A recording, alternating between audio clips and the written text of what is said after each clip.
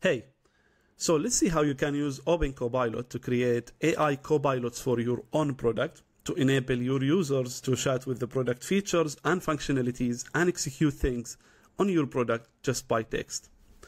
For that, I created this simple webshop. It's a traditional SaaS webshop dashboard where the user can see general statistics, they can manage discounts, they can create them or delete them, and they also can send email campaigns. Now, if the user want to do anything in this web shop, they had to do it in the traditional way. They need to click around, they need to crunch some numbers if they want to see how good or bad their shop is doing.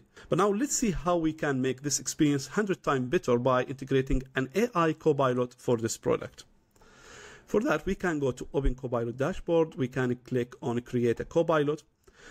In order for your copilot to communicate with your web shop or with your backend system, we need to define API actions or API endpoints. In the previous example, we have an API endpoint to list all the store statistics, another one to list all the discounts or to create a discount, and another one to draft an email campaign. Now, before that, let's give our copilot a name and let's define these actions. To define these actions, you can either do it manually by providing a name for this action, a description, the API endpoint, and some other parameters, or you can use Swagger file to import them at once. And this is what exactly I will do. So I already have the Swagger file here, so I will drop it here and I will import it. Awesome. So now we have our dummy server with all the API endpoints to manage that web shop store.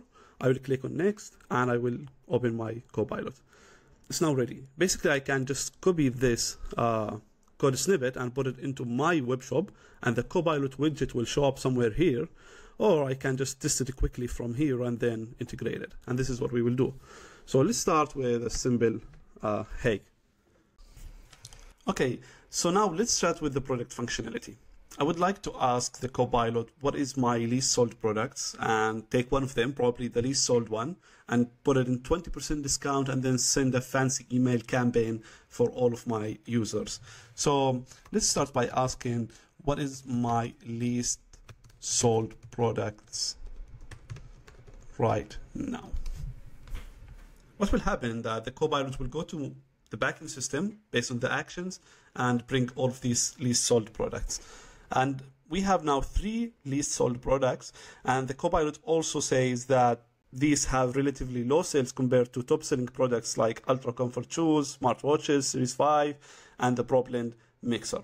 Now, let's ask the Copilot put the least sold one on 20% sale, for example. Cool. So now we have the Kitchen Master 3000 blender on sales, and it's now available on a discounted price. Let's come up with a nice email, or no, not email, let's say nice marketing content about this great product and deal. Use some emojis. So now we have this fancy email. It says like introducing the Super Blend 3000 blender, and it's actually writing like marketing content for you about this product, specifically this product and the product features and everything. Now let's send this product content to our newsletter. Cool. Send it as an email to our newsletter. Awesome. So the email campaign was sent successfully, and that's it. And the interaction now with the product is much simpler.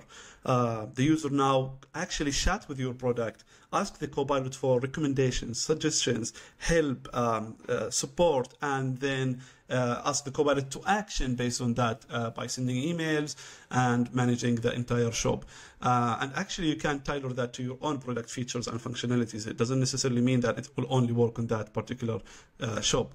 Now, let's say that the users ask this question a lot, where they want to get the least sold product and then put it into discount and send it to the newsletter. And let's say they want to do it in one go. here's the flows come really handy. So if we go to the flows feature and we created a new flow, let's give this flow a title. So for example, get the least sold product and send it to the newsletter.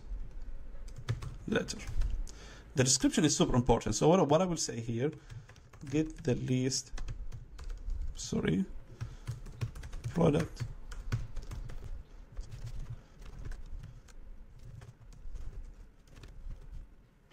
now I will create this flow, and now we have all the actions here, and I can either create the flow by myself or I can use the AI. So I will, for example, drag and drop things here, but I don't want to do that. So I will ask the AI to build it based on the description that I gave it, which is get the least sold products from the store and stats and put it into a 20% discount. I will remove the 20% discount. I will leave it for the user to decide how much is the discount. So I will create it here.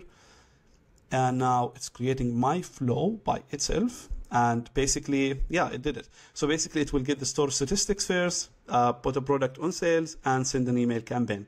I will store this one here. And now if I go to the Copilot one more time, I can actually ask the Copilot to do it in one go. Hey, get the least sold product, write a nice email with discount, and send it.